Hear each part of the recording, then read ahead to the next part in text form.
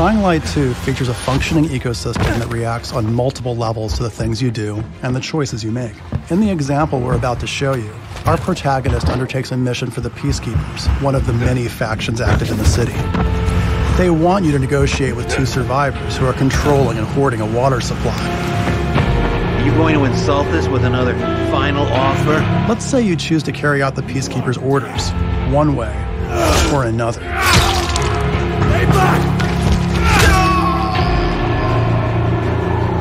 After this, you'll start seeing a significant change in the city, as access to the water supply has allowed the Peacekeepers to bring stability and develop the area.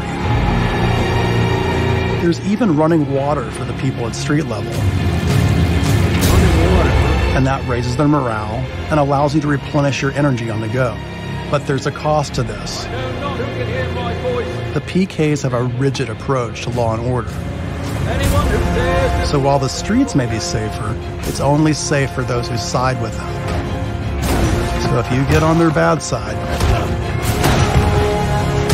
Now let's return to that moment of choice.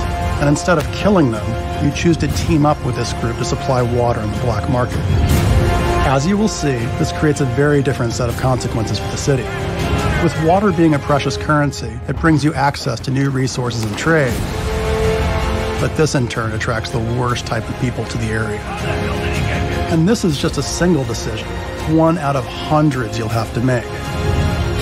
But it allows you to carve out your own world, your own city from the apocalypse.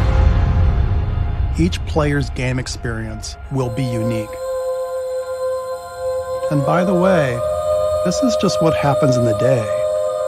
At night, well, things tend to get a lot darker.